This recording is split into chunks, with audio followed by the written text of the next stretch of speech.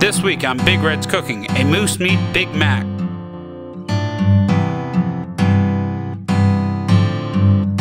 Welcome back to Big Red's Cooking. As always, I'm Big Red. So this week what I'm going to do, what turned out to be one of my most popular videos recently was when I did a copycat Mary Brown's. So I thought I'd do a copycat Big Mac, but I'm taking it up one more step.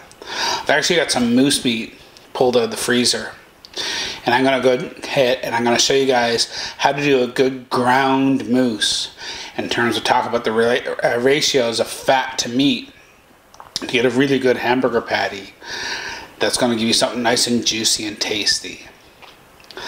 Now, not everybody enjoys moose meat. Not everybody's got meat in their freezer, and there's no reason why you can't do this with ground beef if that's what you prefer. Ground turkey if you want, ground chicken.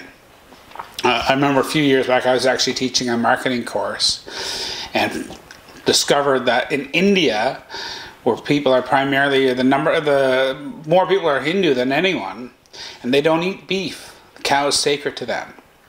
So you can actually get what's called a Maharaja Mac, which is made with chicken instead of beef. So you can go ahead and use any type of patty you want. I'm going to make this one with a moose patty, but feel free to substitute. Anyhow, that's enough from me talking. Why don't we jump on over to the bench and we'll pick up over there. Alright, so to get our fries done, I've already got my potatoes here, and what I've got are some nice starchy potatoes. So these specifically are russets, which are good sort of starchy or mealy potato as we call them in our kitchen. And what we're talking about, basically with our potatoes, we have starchy and we have our waxy potatoes, or mealy and waxy potatoes. Those waxy potatoes tend to be very high in sugar. As a result, they hold up really well when they cook. So that's the ones where you find in like soup that haven't fallen apart. They hold those shapes really well. Those are a waxy potato. We don't want that. They have a much higher sugar content, and as a result, they tend to burn in our deep fryers and get a lot of really dark streaks. We want that real classic French fry look. So I've got russets here. So that's the one I would recommend. Like I say, or just look for something that says it's a good baking potato or even an all-purpose potato. You do not want a boiling potato. So first thing I'm going to do, I'm just going to give my knife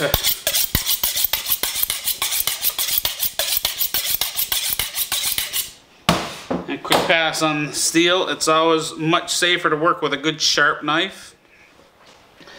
Any obvious blemishes, you can go ahead and trim those away. Now, potato rolls around. It's not always the safest thing to do. So what we want to do is take a slice off the outside right off the bat. And what we're aiming for is for the thickest part of that slice to be about the thickness that we want our French fries to be. So I'm going to go fairly thin on these. I'm trying to recreate that sort of McDonald's experience. So we don't want them too thick. I'm just going to go ahead and slice all my slices right on down through. And just put these to the side. I'll go ahead and do the same thing with this one. Take that outside edge off, so again that I have that nice firm flat side. And now what I can do is I can take a few of these at a time and just sort of slice right down through and get my French fries. And what we want to do is we want to get these put in the cold water. A couple of things. One, if we don't, they're potato, they tend to oxidize. They'll turn brown on us if they're sitting outside the water for too long. But it's also going to help to remove some of the surface starch, which will ultimately give us a much better, looking fry. That stuff will burn up and lead to some discoloration. Hey, San, how are you, puppers? Over to inspect to see what I'm doing. But these guys don't need raw potato. Normally I'm pretty good about giving them little, treats of whatever it is I've been cooking. But not today.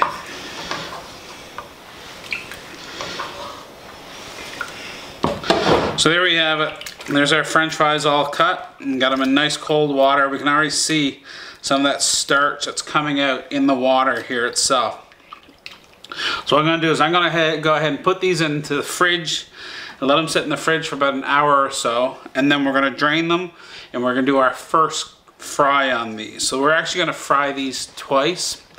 Our first fry will be at 250 degrees Fahrenheit, and what that's going to allow us to do is to eliminate a lot of the moisture and water content and cook our fry without really developing much color to it. And then just before our burger is finished cooking, we're going to drop these back down into the hot fat again and finish cooking them, get that nice really crispy outside and get that color onto them. So we'll see you guys in a little while. So our fries have had some time to sit in the fridge here now. And I've got them well drained, but I want to make sure I get as little splashing as possible. Anytime we put anything wet into hot oil, we're going to get some moisture evaporation. And I don't want to be causing my oil to bubble up too much.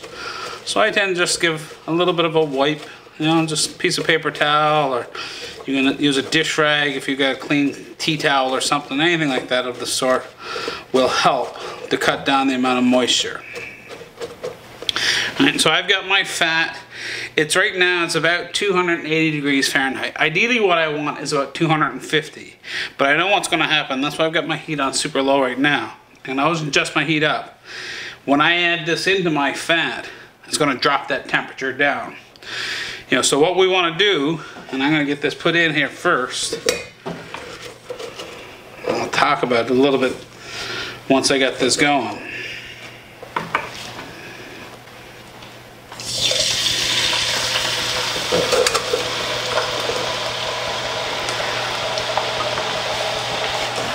Stealing a piece of potato, are you, Tyler?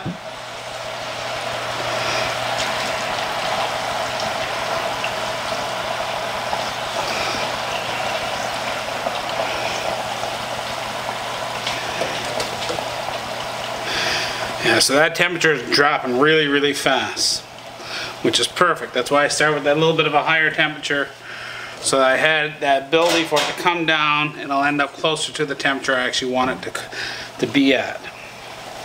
So as I was saying, what we want to do with our first fry, we want to do it at about 250 degrees Fahrenheit. Now you'll notice I've got my candy thermometer in there. I would actually strongly encourage you, do not do what I'm doing. I'm a professional. You can see I've got my fire extinguisher handy there. I'm very capable at this. I'm very familiar with what I'm doing.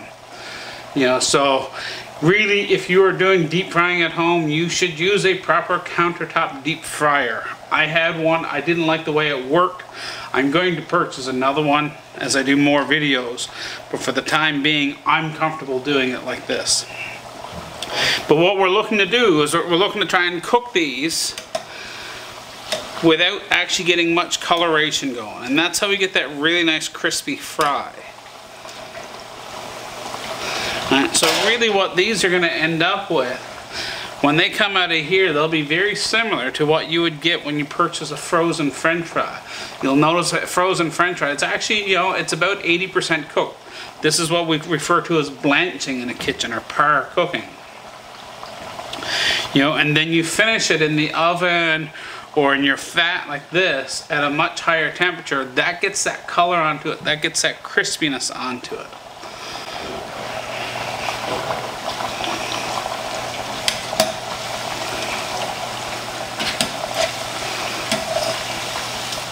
And so you'll be wanting to move these around, and that way you can make sure that none of your French fries are sticking together. You want to make sure they're not sticking to the bottom, things like that, so that they cook nice and evenly.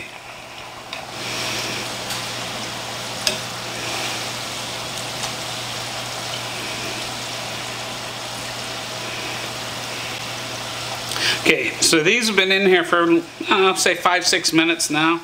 I'll be honest, I didn't quite pay close attention to the time. But what I'm noticing is that a lot of them are starting to float to the top, and that gives me a good indicator that they're done. But I can actually see one or two of them have a little bit of color. They're probably stuck to the bottom.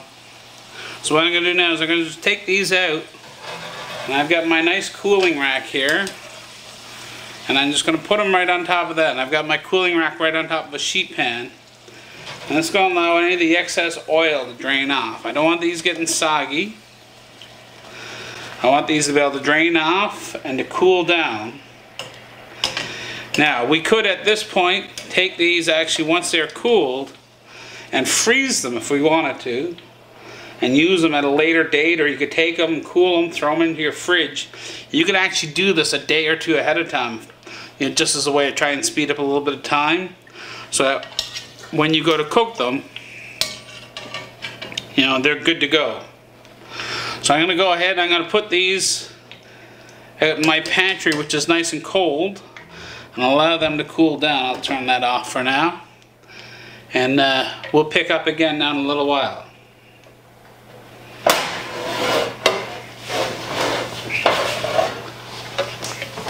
So of course, if we're going to have a burger, we got to have meat. Now, you're welcome to use ground meat from the store if you want to make that, you know, using beef, and that's usually what I do.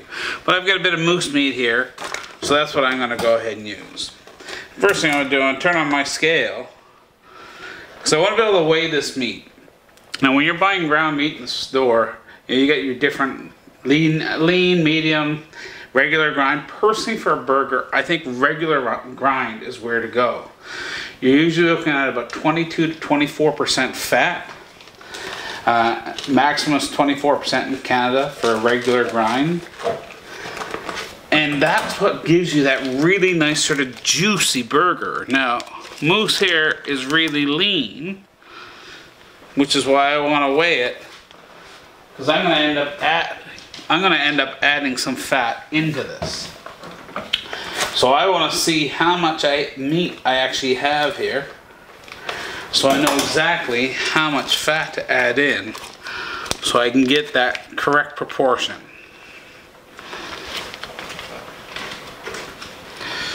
Right, so I've got just shy of 300 grams of meat here. So if we're going for that 20 to 25% fat, what I'm looking at now then is about, let's see, 20 times 60. I'm going to say 75 grams is what I'm going to want to add in.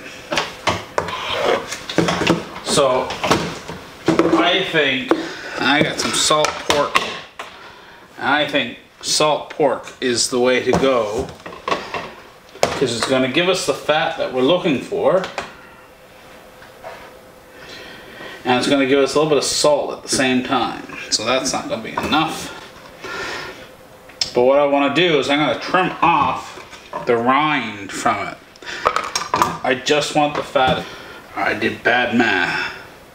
I just shy 300 grams there, so at 22 grams each, we're going to say 60 grams is what I'm going to add.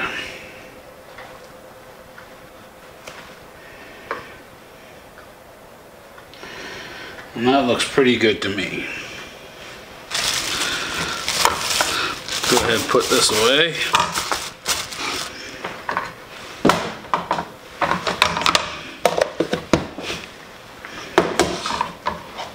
And what we want to be able to do is we want to grind all this at the same time. So I'm going to take this, I'm going to put, create some small chunks with my salt fat.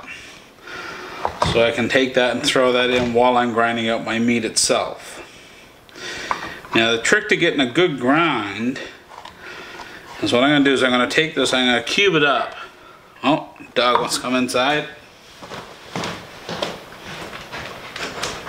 Come on.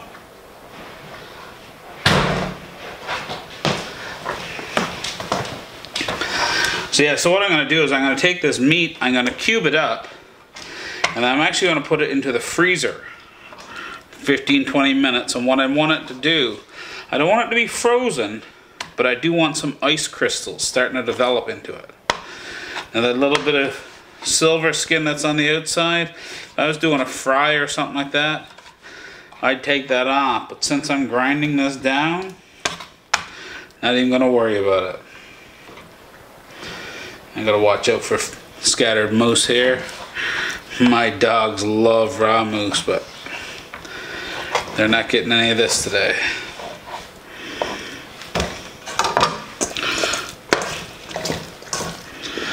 So there you go. We'll go ahead, we'll throw this into the freezer for about 15-20 minutes so we can get a little bit of ice starting to develop into it without it being completely frozen, and it's going to give us a much better ground meat. Alright, we'll see you soon. So while our meat's in the freezer, I thought I'd go ahead and get a little bit more of my prep work done. So, you know, anyone who's watched my videos before, you've heard me talk about that word mise en place, or that phrase mise en place, which we use in kitchens to talk about all the things that we're going to need to prepare a meal. And that can be anything from our tools to, you know, the different food products that we're going to use, stuff like that. So I thought I'd go ahead and get some of this stuff done now, so that later, once I'm cooking my burgers and I'm ready to pull everything together, I don't have to go scrambling. I'll actually have everything I need good to go. So of course, you know, we're doing a Big Mac. We're going to need some diced up onion. Now I do have a video that demonstrates on how to do this. And if you haven't watched that one, it's worth having a look at it.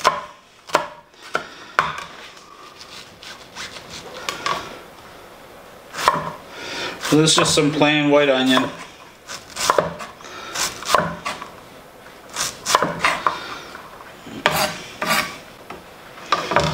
I got my nice little ramekins here. Put my onion in that. Now I've got the inside part of a head of romaine here, which I think is perfect for me, for my taste, because we do need some shredded lettuce. And basically I'm just, you know, slicing this nice and thin. I want those nice ribbons of lettuce to be able to put onto that burger. You know, now if you want to get really legit, you know, you can go out and grab yourself a head of iceberg. But you know what, I had this. I'm going to end up giving the rest of that to the dogs now in a moment. And that's going to do me just perfectly fine. I don't tend to buy a whole lot of iceberg lettuce. I much prefer the romaine anyhow. Tala, sit. Good girl, Cyan, sit. Good boy. There you go, they get their little treat. So of course, if we're going to have a Big Mac, we've got to have Big Mac sauce. Now you'll find all kinds of different recipes online. And I'm sure there are other ones that will taste more authentic than what mine will. But listen, at the end of the day, as long as we're happy, does it really matter all that much? I don't think so. So I like to keep it simple, keep it with ingredients that most people have on hand. So some ketchup, some ketchup, some relish, and some mayonnaise.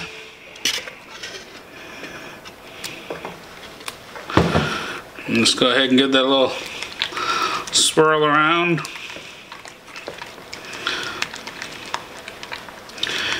And you can go ahead and give it a little taste. See if it tastes the way you want it to taste. You know, you'll see a lot of recipes add a little bit of vinegar into this. To me personally, it gets a little bit too thin. You know, I've seen other ones where they've got paprika and garlic powder and all kinds of stuff into it. And you're welcome to do that. You know what? You're the one that's cooking this. You're the one that's eating this. When I'm doing a burger, I like simplicity.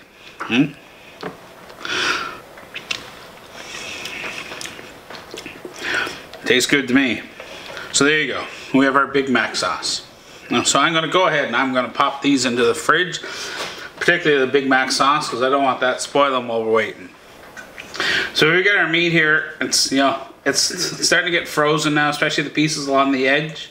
It's nice and cold, which is what I want. We can see it's getting a little bit firm. There's a bit of ice into it, not a lot of ice, so it's not going to overstrain the grinder. I've got my bowl set up here. I'm actually using a jug underneath it for a bit of a lift.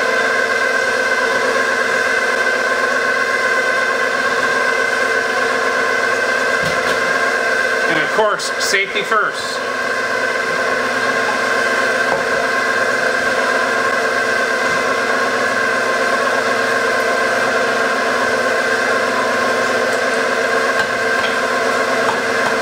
So what you're going to want to do when you're doing that, again, you know, if you're using an electric grinder like I have, make sure you're using your safety tools. And make sure you're putting those pieces of pork in so You know, so you can try and get a nice equal distribution, if you can, through your meat.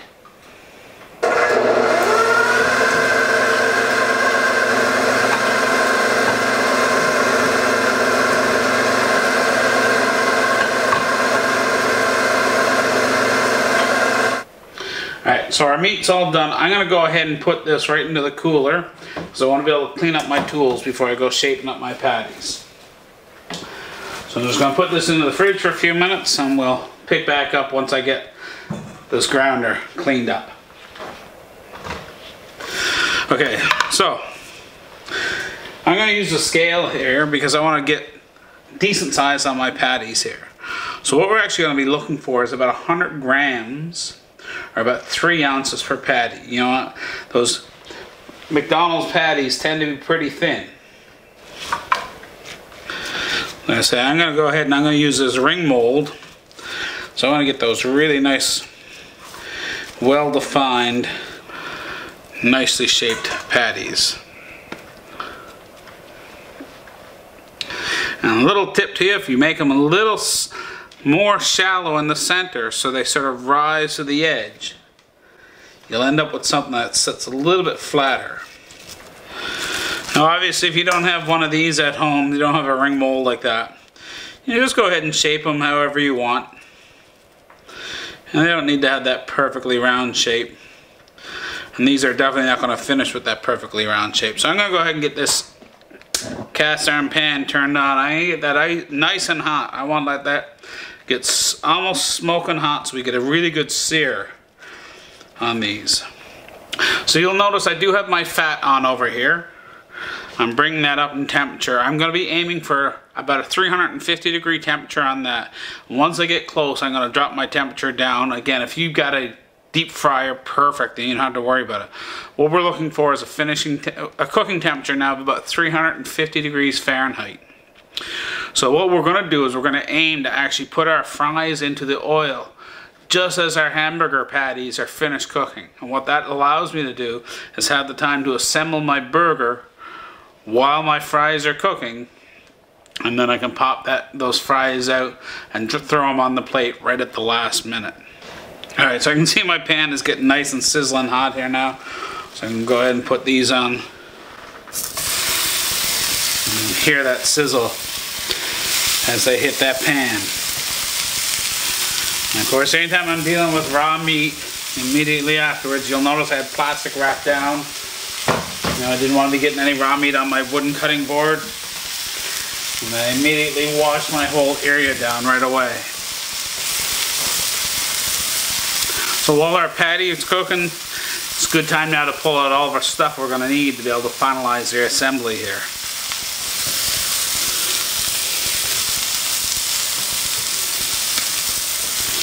Now of course these are not going to need any salt, they've got all that salt fat into them.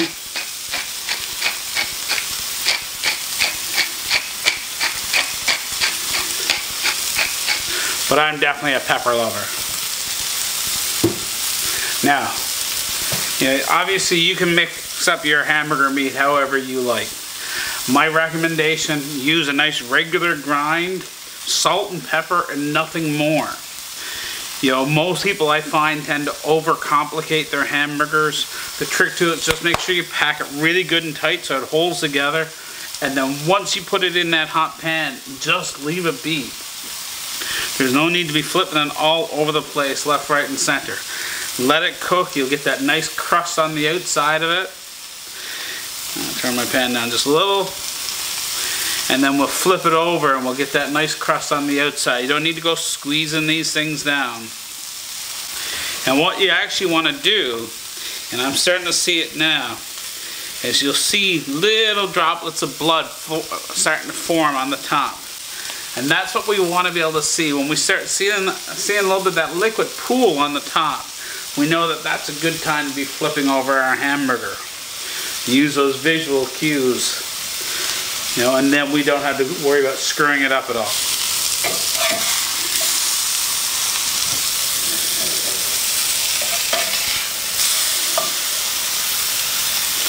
And you see we got that lovely nice brown crust, not burned by any means. And again, a little bit extra pepper. You know, so just let it do its thing. So what I'm going to do now is I'm going to grab some buns.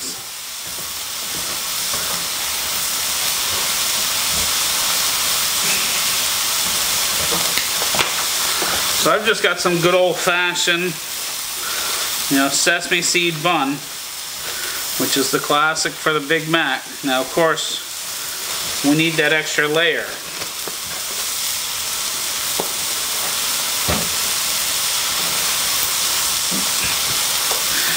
Now, what I like to do, just to get really crazy with it, is I'll very carefully just remove that little bit of crust from the bottom of the bun. Now, if I was using the top of the bun, I would do the same thing. So I get rid of those sesame seeds, so I get that proper inside bun. I'm going to go over and give these a little bit of a toast. So I can see again some of that liquid starting to pool at the top of my hamburgers, so I know my patties are just about ready. My buns are actually in the toaster already, so I'm going to go ahead, and my fat is nice and hot, so I'm going to go ahead and add my fries in there now.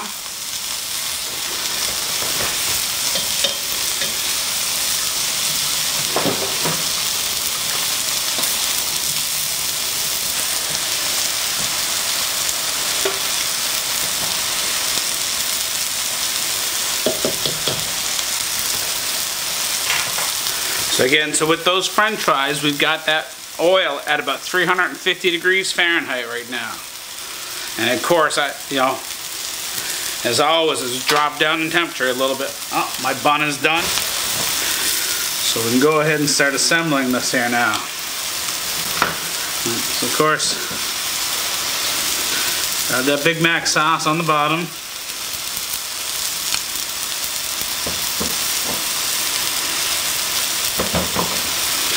I'm going to give these one last flip. That way any of that juice is pooled. And I actually turn this pan off right now. And we get a little bit of onion.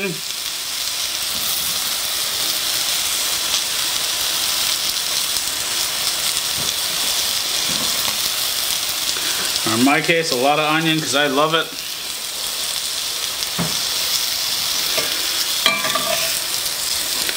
Here's one of our patties. We're going to get cheese slice on there. Now that's about the only thing I will actually ever purchase a cheese slice for. I don't normally eat these things. There's something about a Big Mac that requires it. So we get our second layer.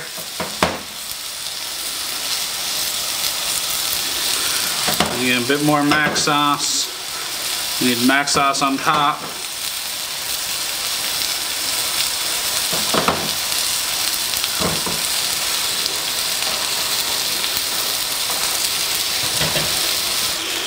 We got our second patty on there. Cheese, and of course, got to have a few pickles. Now again, I love pickles, so I'm adding a couple extra, and these are actually my own homemade pickles that I made. And we got to get our lettuce. Now I find it much easier to put it on top and then cap it off, rather than trying to flip that over. And there's our Big Mac. Our fries are just about ready to go. Alright, so I think our fries are good to go here now. So pull these out. Give them a little shake. Of course, I think it's important to salt those fries as soon as they come out. Give them a little toss. And our salt gets all nice and even all over. You can hear that sort of beautiful sound. So go ahead and put those on our plate. And there we go. So, you know what? Let's shift on over to our main counter over here. And we're going to give this a taste. Oh, this looks so good. So doesn't that look fantastic? Smells good. fries just like a McDonald's fry. But really, it's all about the burger, isn't it? So I gotta get that little squeeze down. You know, I know my mouth is big, but it's not that big.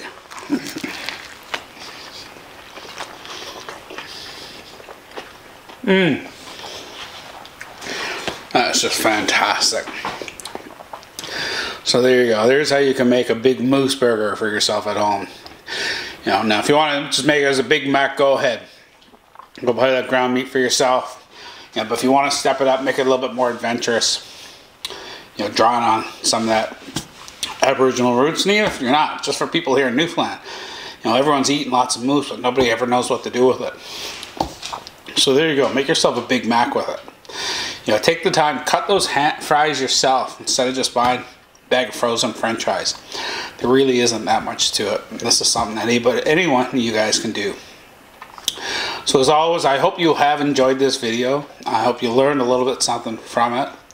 And I really do hope you're going to go ahead and share it, pass it around, recommend me. If you haven't actually subscribed to the channel yet, please do so.